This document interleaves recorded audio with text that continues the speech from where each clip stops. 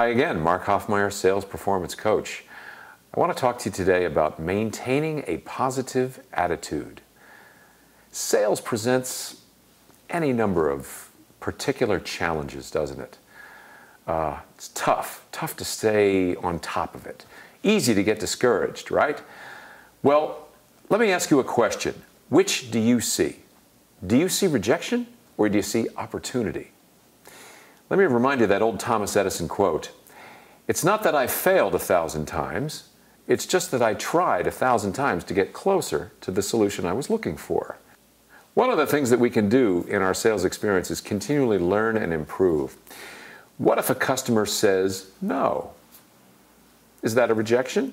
Not necessarily. Let's ask a few questions first.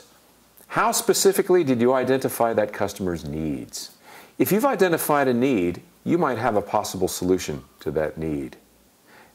Objection isn't necessarily only price or price alone. And if it is, did you build sufficient value into your product or service?